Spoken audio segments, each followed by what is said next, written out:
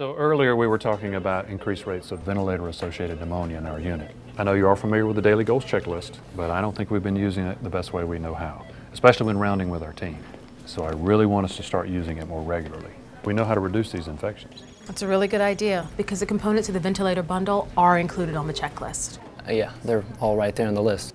So we can determine the daily timing of our ventilated patient sedation vacations. That's right. So we really need to start using this checklist today. We can talk about it with the patients and their families when we do our rounds.